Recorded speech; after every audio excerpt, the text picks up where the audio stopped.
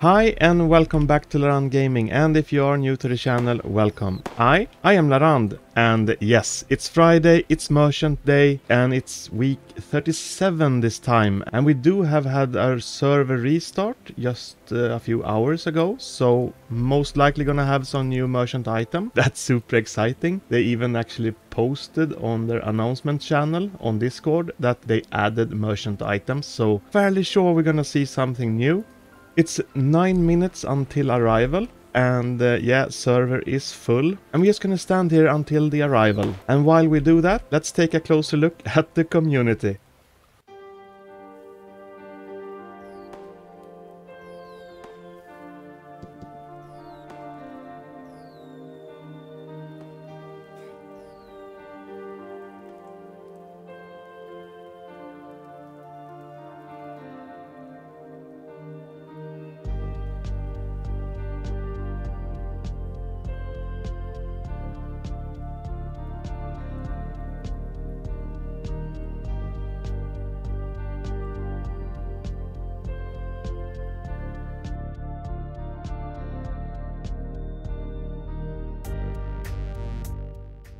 Yes, and it's a little less than 1 minute left.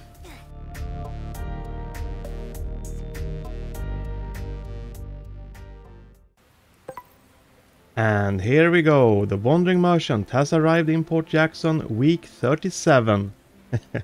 Alright, so let's see the reactions. We have yay, we have yo, we have tags. Lolwood, okay, I have no idea. So let's check it out. So here we have, what's this? Backpackless Horseman. Oh, so it's a backpack that doesn't show up. Basically, it removes. It removes the backpack just as requested. Fantastic. So I think this just removes the visibility of the backpack. Very cool, because then you can actually show other UGC items that has been requested, so that's awesome. We have the Trident of the Sea again, so I saw it like the second time last week, and it's here again. And we also have the jet ski version 2 that has a top speed of 200 and a health of 800. What we're also gonna test this time is the turning radius, or the turning speed, just like I did the last time when I made a review of boats. Alright, yes, okay, so we're gonna start by buying this Backpackless Horseman's backpack. Alright, so backpack space 310 and a price of 310 shards. This is quite a lot, I must say though. But we need to test it out, of course, and this will remove my backpack if I buy it, I guess. And yeah, we can already see on the back here, it disappeared. We're also gonna equip the Trident of the Sea. It still has the same price of 15 shards, which is awesome. And we're gonna try out the jet ski version 2, so we're gonna equip it. And this jet ski doesn't look like your preview, most likely, because I already own it, and mine is fully customized already. But we can go into the customization before we leave the merchant. So, what you can customize here is the light. You have the glass, which I've chosen a ghost color, so it becomes a little bit transparent. You have the jets. I can actually just change the color just so you can see what that looks like. You have jet caps, which is what you have surrounding the jets, top and bottom. You have primary, let's see. So that's that part. And you have the secondary, which is the remaining black. And of course, as always, you have the horn. But for now, we're gonna start with the Backpackless Horseman's backpack. Try to say that 10 times fast. Alright, so clearly here it is. Take a look at it. We're gonna do a free camera, of course. So yeah, you can see here's my back, and yeah, you can't see it basically, it's not here. And this is actually awesome, because when you are one of those that buy UGC items, I need to buy something that I will have on my back. So let's see, well, let's go to, what's the name of this guy, by the way? Salesman. Okay, so let's talk to the salesman. And yeah, let's see, so we have back. Now we can use everything here without it's being interfered with the original backpack in Fishing Simulator. So maybe one of these weapons. No, not a weapon. I want to have a fish on my back. Then I can choose maybe a marlin or shark plushie. I should have a shark plushie because I do have the blowhigh boat. So that will be a perfect match. We're gonna buy it. It costs 100 Robux. Here we go. Shark plushie. Question is, does it equip it right away? I need to find out. So it doesn't equip it right away, so I need to go out and change my avatar and equip it from there. Okay, so now I've been out in the web browser and I have equipped it. So if I do a reset now, like this, I should have a shark plushie on my back. And I do! Awesome! Now it's not interfered by any other backpacks. That is just totally awesome. What's happening here? Are they having a jumping competition now again? Or something? I don't know. Alright. And just to show you the difference here now.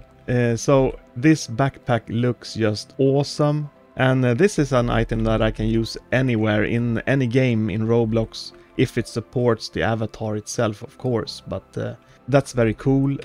We're gonna just put something else on my back. If I would have like, I can take this totally legal bag. If I equip that, you can see the conflict here.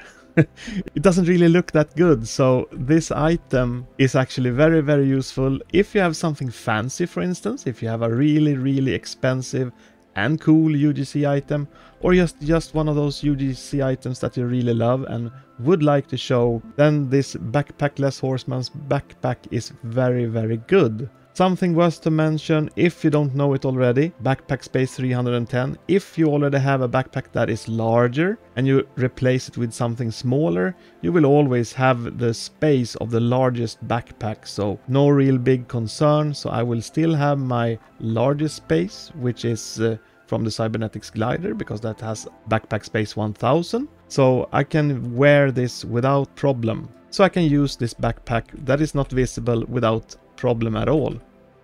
And then we have, oh, it stopped raining. Fantastic. Clear skies. I love it. But then we had this spear, the Trident of the Sea. Really, really good spear for, I would say, beginners and early on in the game. With a price of 15 shards, that is really, really good price. It's just one shard quest and this spear can be yours. So just like last week, grab the opportunity while you can if you really want to have a fairly good start into the game. Because with the damage of 450, it requires 2 hits to down an orca, and it requires 2 hits to get a shark because they have 700 hit points. But that's really good when you are early in the game. What I also like with this spear is that it does emit a glow, as you can already see here on the color on the ground. It's just fantastic, and it has neon textures. It has no trail, as you can see. Doesn't show anything when I throw it, and it doesn't have anything special when I throw it into the wall. You can actually throw it into a tree, then you can see what happens on the opposite side. But we're gonna run away here into this dark area in Port Jackson as always. But yeah, you can see clearly a very visible glow. I love this effect. It's so cool that you can have such a thing on something that is so cheap. So I really, really like it. But then we're gonna go and continue with the jet ski version 2, and they are still jumping here. All right. So let's see, let's spawn the boat. Here we have it. So as we can see, this has a top speed of 200, which is quite a lot actually. It's one of the fastest boats out there, if you can even call it a boat. It doesn't control like a UFO. Just want to mention that, even though you have engines like this. So it just steers like a regular boat.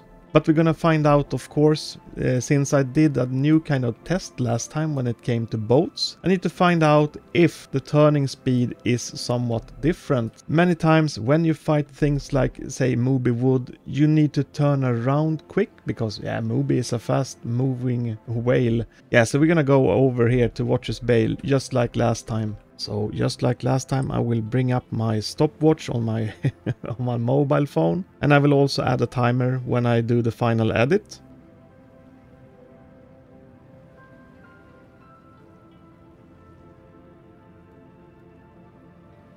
Yeah, so that's roughly 7 seconds.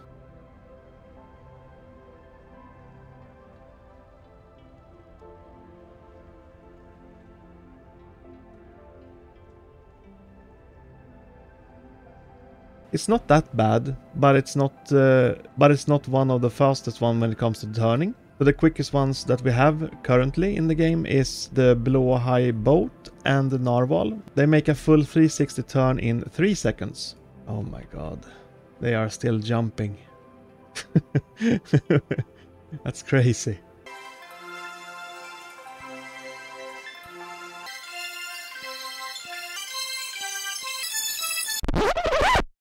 So my conclusion and what I would say is the best item this week is, if it wasn't because of the very high price of this Backpackless Horseman's backpack, I would say that one. It doesn't give you any other benefits. It will give you more backpack space if you have something that is lower than 310 in space, but seeing the price, it does require 6 weeks of shard questing. That's quite a lot to get something that is not visible, if you understand what I mean. But it's still an awesome feature. It has been requested by many. Now there is an option, so really thank you for that. That's awesome. But I would say this spear this week also. This spear is still very good to those that are newer to this game. So I would say this one is it's probably my favorite this week also.